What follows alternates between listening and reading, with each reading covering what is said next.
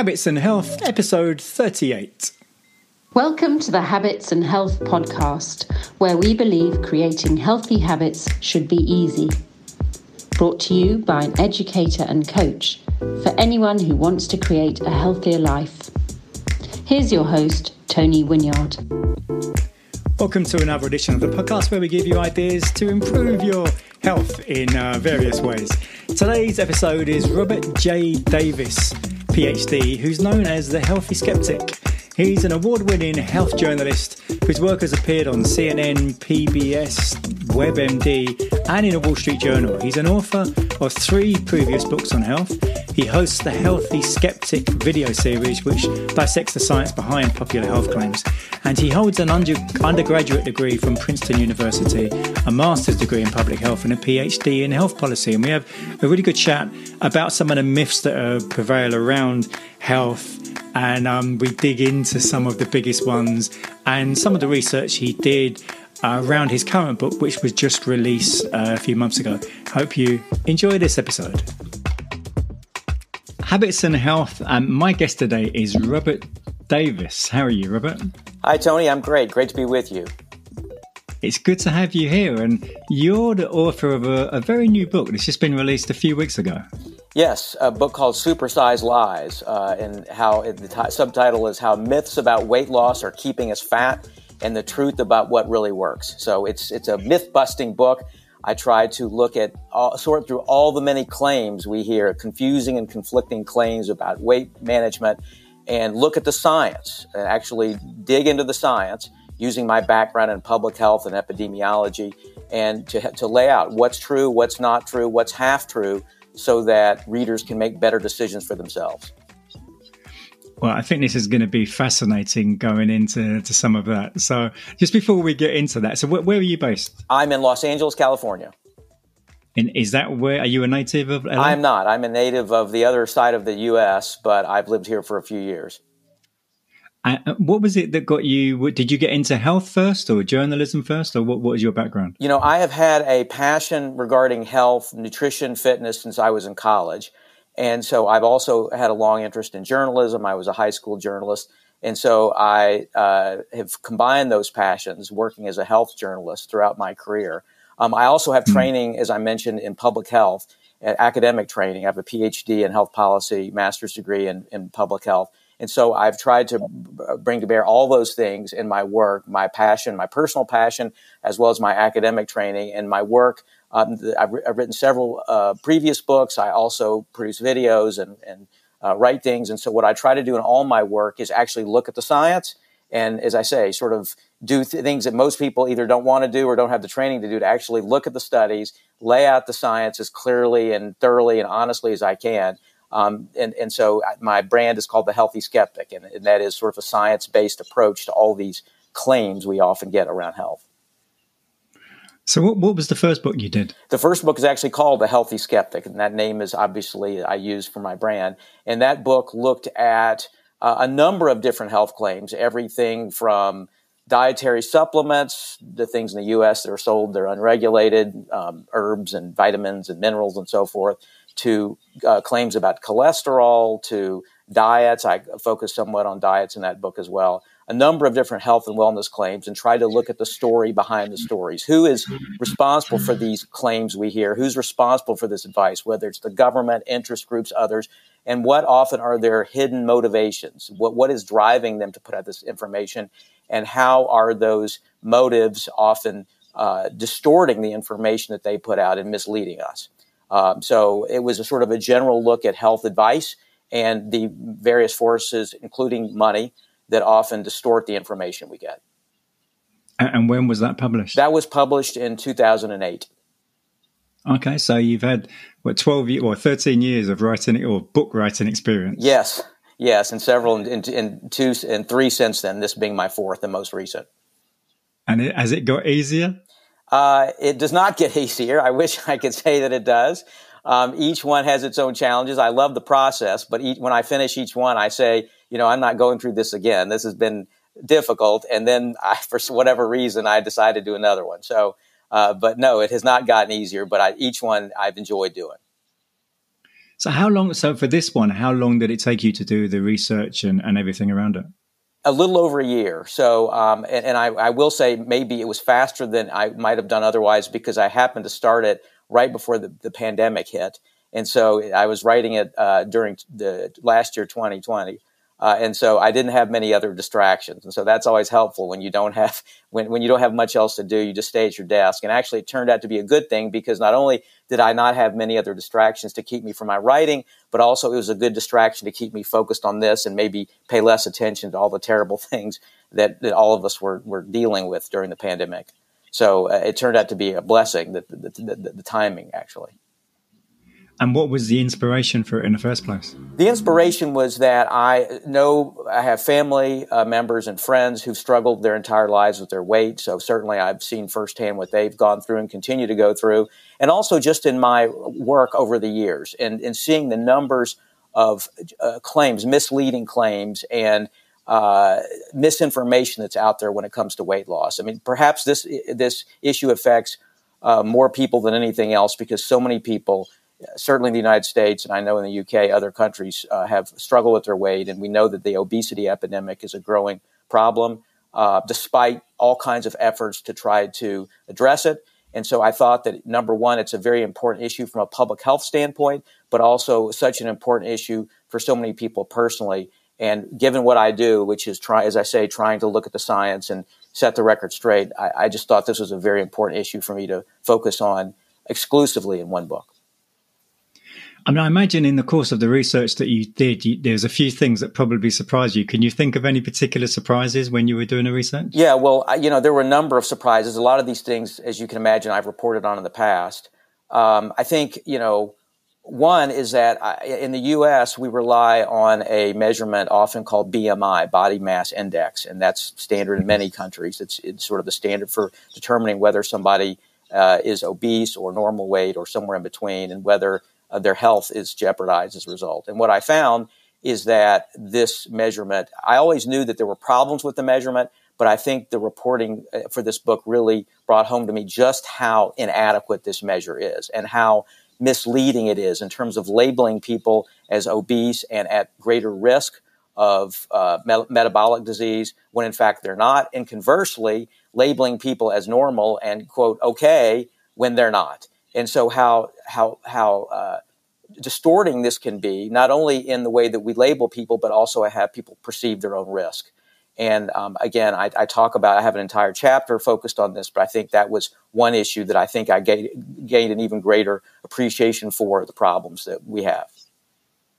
And can you see that ever changing? And why do people still use BMI? Well, that's a great question. I think because it's simple. It involves only height and weight, and it's easy to calculate. That's number one. Number two is there's not a great alternative that's easy to use. Now, there are methods that are available to measure body fat that are far more accurate, underwater weighing and so forth, but they tend to be more difficult to do. They're not as convenient. They can be expensive.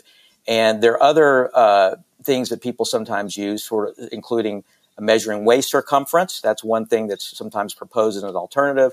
The problem with that is that sometimes people, I know when someone measures my waist, I tend to suck in my stomach. So that's not foolproof either. It can be effective if people have eaten recently. And there are questions about where the cutoff should be, above what level is dangerous. So I think that it may be better, but it's not perfect either. So the short answer to the question is we don't have great alternatives. And so because of that, because there aren't great alternatives, we've sort of, inertia has just resulted in our sticking with the BMI. Well, I mean, so the book is called Supersized Lies. Which of the lies do you think is most, that people really believe the most of the lies that are out there around health?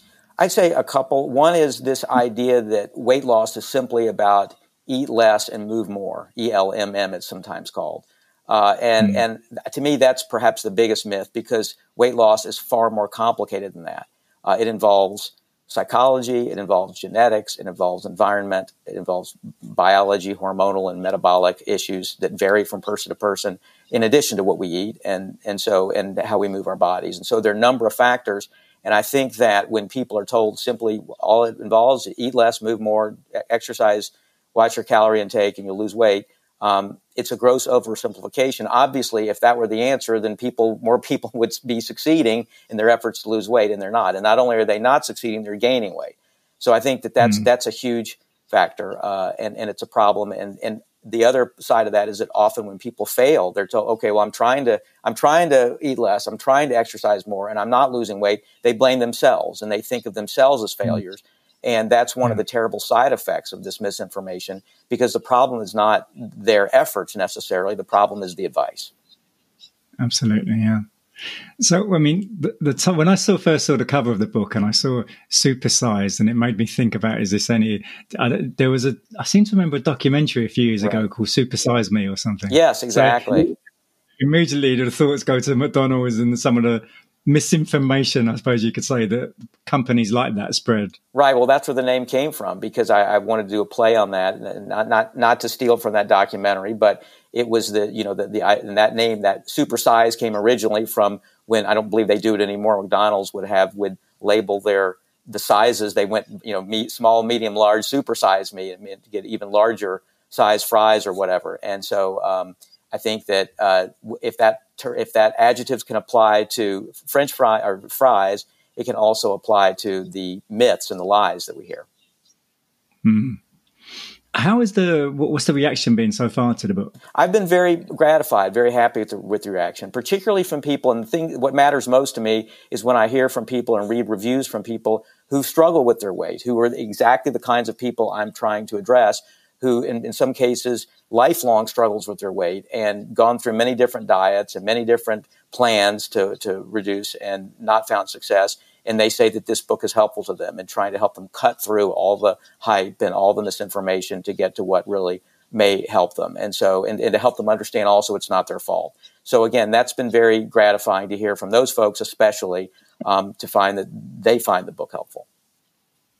Have people cited any particular sort of stories or examples that have really resonated with them?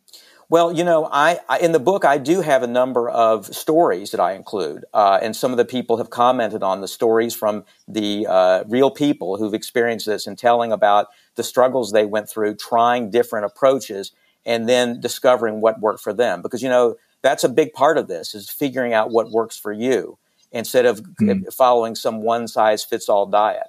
But it's showing in the process some of these folks how their efforts over and over and over to try these one-size-fits-all approaches really were harmful to them. It caused not only physical harm but also emotional harm. And so I think those stories, people can identify with those stories who've been through this. Can you recall any of the stories I found that you could maybe give? Well, just one small example. I tell the story of a woman who struggled with her weight for many years. She would go on low-calorie diets, lose the weight for some event or some occasion, or she just had a goal. She wanted to lose the weight, would lose the weight, and then gain the weight back, and then go on another diet, a low-calorie diet, lose the weight, and then gain even more. And she talks about how this obsession with calorie counting and these very low-calorie diets prevented her from living her life. She said she would look at menus. People invite her to dinner, and she would look at the menu beforehand and see if there was some low-calorie item on the menu. If there wasn't, she would find an excuse not to go to dinner with people. She would dread going to weddings and events like that. They weren't sources of pleasure and joy. They were sources of dread, because she would hate the thought of, well, am I going to eat cake? Well, what's going to happen here? And so I think that kind of thing can really, drive home the point that this struggle against weight and some of the methods that we've been told we're supposed to follow, the damage they can cause and really interfere with people's quality of life. When you set out to write the book, did you have a particular type of person in mind? Yeah, I think I wanted to appeal to people who, and this is a wide swath of people who struggled with their weight. That may be some people who struggled to lose 10 or 20 pounds and haven't been able to, and that also may be people who've been struggling to lose more than 100 pounds. But people who've had trouble figuring out what to do when it comes to their weight, and have been confused about different what to do, or maybe have tried different things and found that something maybe works in the short term and doesn't work in the long term. So yes, I wanted to appeal to people who struggled in whatever way, both men, women, young, old, who have found that the traditional approaches, things they've been told they should try, don't work for them.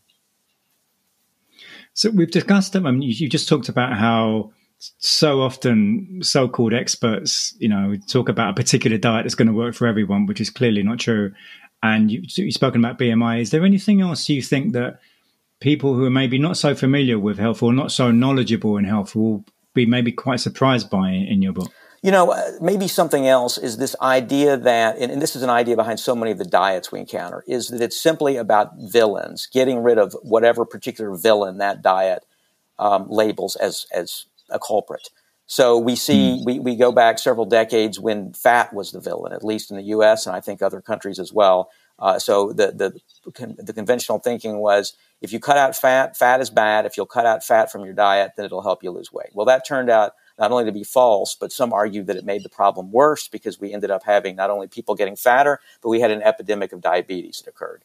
And then the next culprit was carbs. So the thinking was that if you just cut out carbs are the enemy, then that will be the solution. And that, obviously, it's far more complex than that. And then since then, we have other villains, whether it's gluten, whether it's sugar, whether it's, detox diets, whatever the case may be. We have a number of diets that identify specific villains. And I think that is an idea that is misleading and even dangerous, because what happens is not only is it very difficult for people to sustain those diets over time because they're depriving themselves, but also in the process, they can deprive themselves of certain nutrients they need. If, for example, they go, say, on a keto diet long term, they're going to not be able to eat fruits, vegetables, whole grains that are necessary for good nutrition. So that's not to say a keto diet never works. It's not to say nobody should do the keto diet, but it is to say for many people, it's certainly not optimal. And yet people are led to believe that diet or some other diet is the way to go because it bans some particular food or category of foods. We hope you're enjoying this episode of the Habits and Health podcast, where we believe creating healthy habits should be easy. If you're looking for the fastest and most effective way to transform your energy and well-being, we invite you to join Tony for an upcoming Habits and Health workshop. This 5-week group workshop will empower you with tools to disrupt unwanted habits and make positive changes easy. You'll enjoy sounder sleep, better energy, less stress, and a happier mood. Workshops begin on the first week of every month, and you can sign up now at tonywynyard.com. Now, back to the show. So what would you say to a person who's not knowledgeable in health and they meet a so-called expert or someone, maybe a coach or someone who's selling some kind of a service, and without knowing anything about the person's metabolism, about their health history, straight away recommends, this is how you should be eating? What would you say to someone who gets that kind of advice? I would say they should be very skeptical. They should be a healthy skeptic. And the reason they should is that, as we said, this is a highly individualized thing when it comes to weight management. And that somebody who's making a recommendation to you should understand a lot about you first, should understand what your lifestyle is, should understand what your preferences are when it comes to food, to understand what you're eating. Where are you starting? Are you starting from a place where you're eating all junk food? Are you starting in a place where you're eating a more healthful diet? What are your family obligations? What is your time frame like in terms of your ability to focus on your diet? And then also, what is your metabolic health? What kind of health are you when it comes to your blood sugar and your cholesterol and your heart health overall? So I think those are all factors that need to be considered, and there are plenty of others as well. But the point is that we need to look at all of those factors as we're considering what to do. And I lay out in the book some general principles that everybody can follow. But these are principles that can be tailored to each individual based on your preferences, your lifestyle, your situation.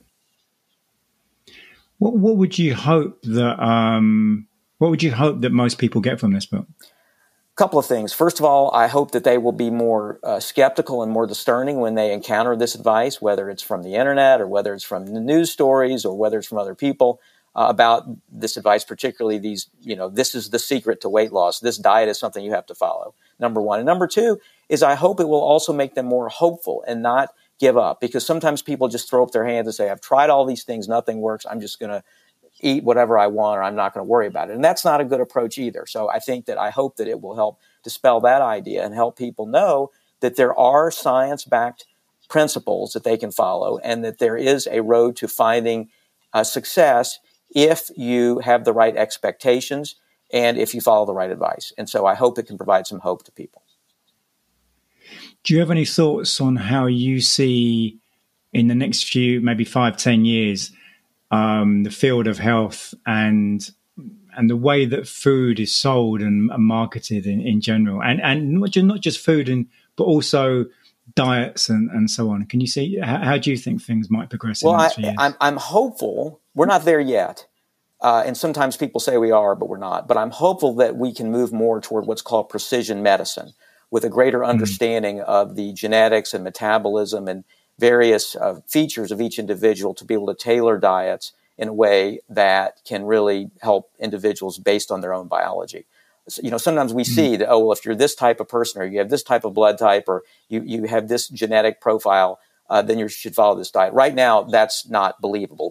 We're not there yet with the science. But legitimate science is moving in that direction. So I hope, I don't know how many years, over 5, 10 years, whatever it is, 20 years, we can certainly move in that direction more. And I think that ultimately may be the answer. I mean, it's something that you've kind of touched upon anyway, but I want to kind of highlight it. Is something that I hear a lot is a lot of people, I often see it on social media, especially Facebook, where someone will say, what supplements should I be taking? What supplements do you take? That would be really good for me. And I always think, well, these people who are giving you recommendations don't know anything about you. What do you think people should, how should people go about trying to find the right supplements for themselves? Yeah, that's a hard thing. At least in the U.S., they're very poorly regulated. There's only loose regulation. So in the U.S., manufacturers can claim pretty much anything they want. They can use certain wording to get around the law and imply that their supplement helps you lose weight or whatever it is. And there's no testing for safety beforehand that's required. So the only way to find out if something's dangerous is actually when it starts causing harms to people, and then it can be taken off the market. But even then, it's difficult. So my advice to people is that for certain things, whether it's cholesterol or mineral deficiencies, supplements can be helpful. And there's certain supplements certainly that have been proven to be helpful and can benefit health. And there are honest sellers. On the other hand, when it comes to weight loss, which is what obviously we're talking about here, despite the fact there are so many supplements, none is really proven to be effective. Many contain a combination of ingredients that have never been tested together. So even if one ingredient may, in some studies, show some benefit, we don't know what's going to happen when you can combine those ingredients and whether even that's safe. So I would advise people when it comes to weight loss to be very, very cautious of supplements because none has been proven to be effective or safe. In general, though, if people are interested in supplements, there's certain websites, Consumer Lab being one, consumerlab.com, that actually test supplements to make sure they actually contain what's listed on the label and they actually present the evidence for various conditions around certain supplements. Labdoor, I believe, is another one that have this service. So I would suggest that if people are considering purchasing supplements to look to services such as those rather than just believing claims they read on the internet.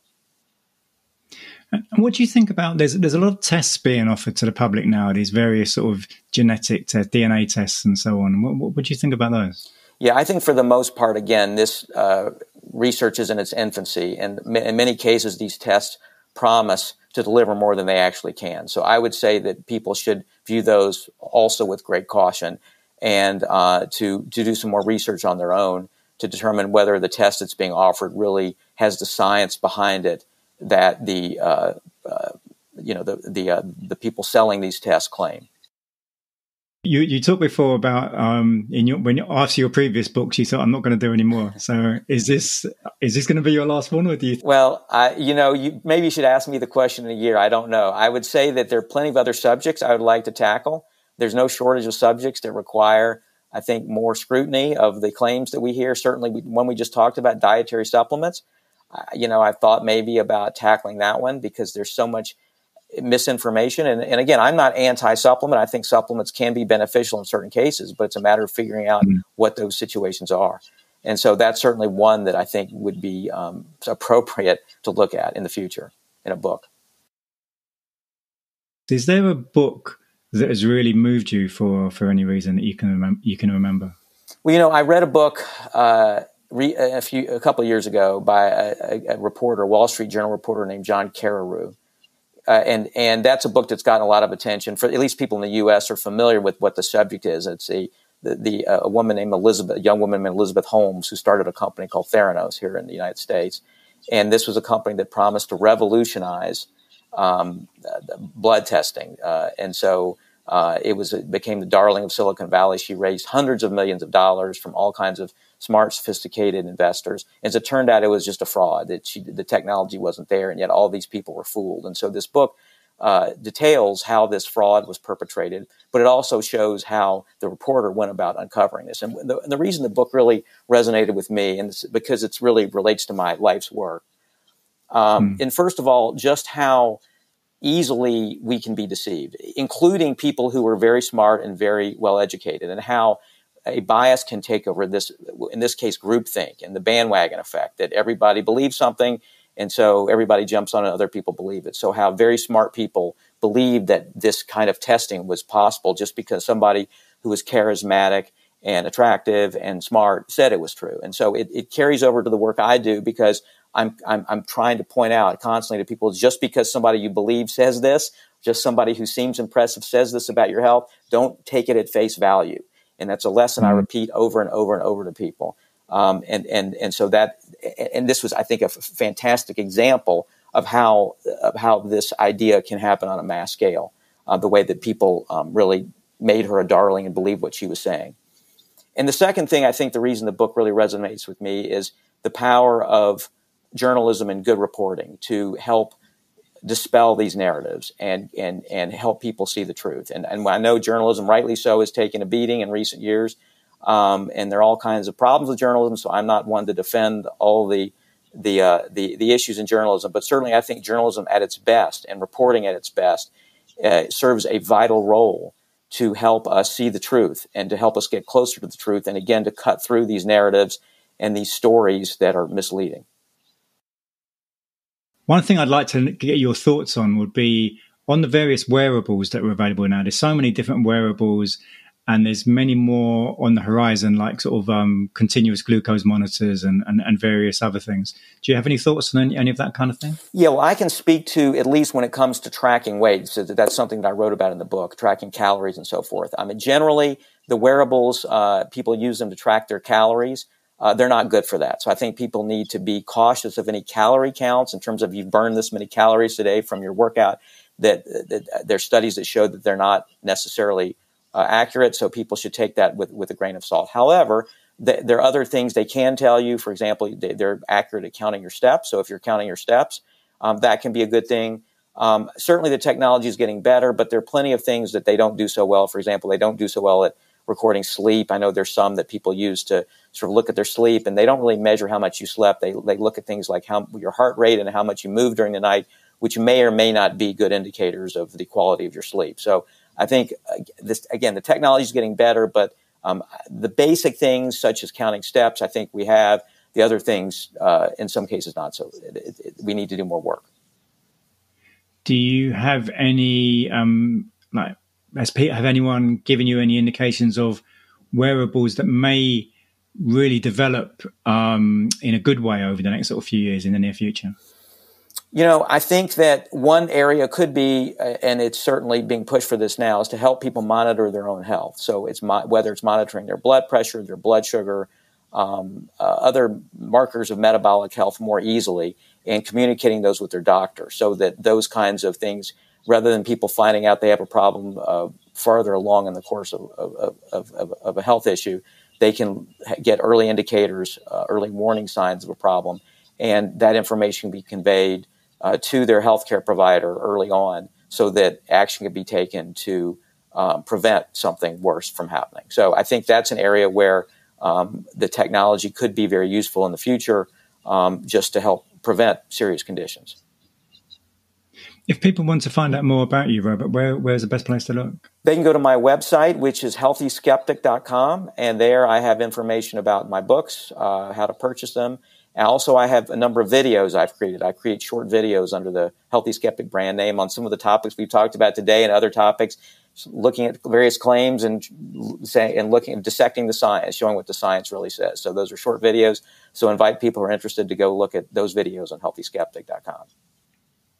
And if any of the listeners are skeptical about a story they read, or if they were to write into you, are you able to do, I don't know, a video on a hot topic of the moment, for example, if someone... Sure, no, and I welcome that. And if people do have questions and have suggestions for videos, I've done a number of my videos I've done as a result of people writing in and saying, what about this? In some cases, I didn't know about it. So it was important for me to learn that it was a thing. It was a trend. I try to keep up with that, but there certainly are plenty of things I'm not aware of. And so that's helpful if people say they've heard about something or wondering about something, and it gives me an idea. So by all means, I encourage and welcome that.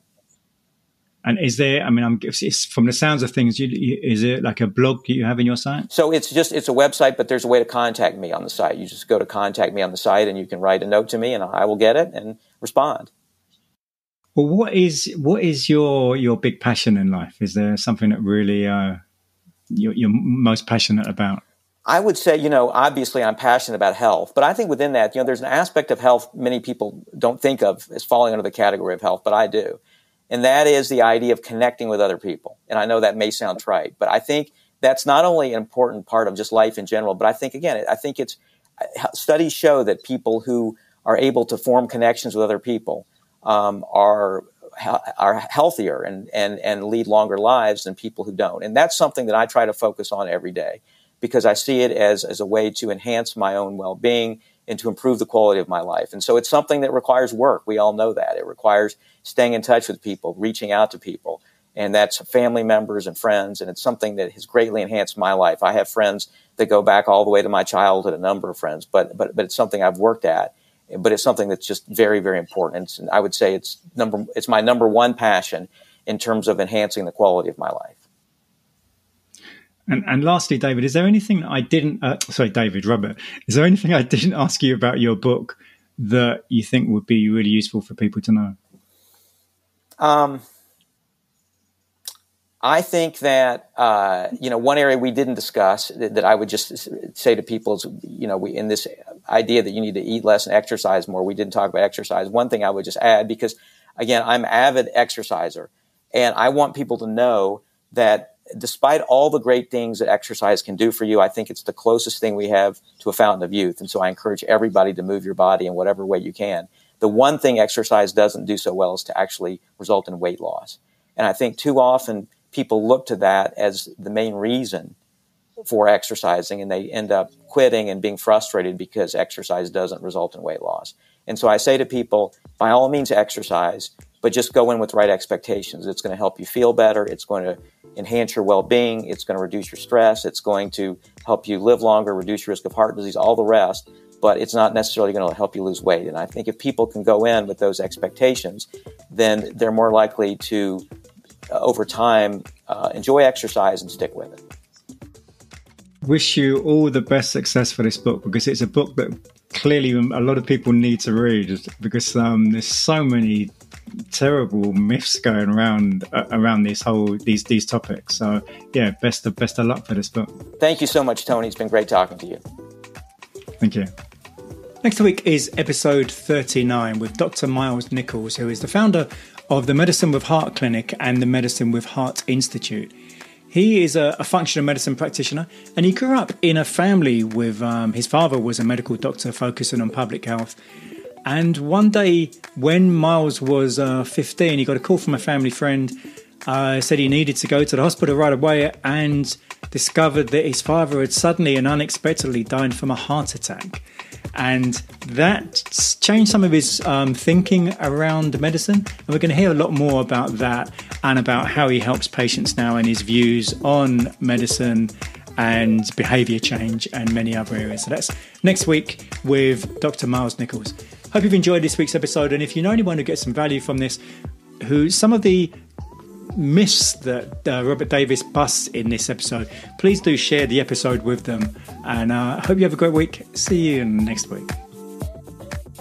Thanks for tuning in to the Habits and Health Podcast, where we believe creating healthy habits should be easy. If you enjoyed this episode, please subscribe and leave us a review on your favorite podcast app. Sign up for email updates and learn about coaching and workshop opportunities at tonywinyard.com. See you next time on the Habits and Health Podcast.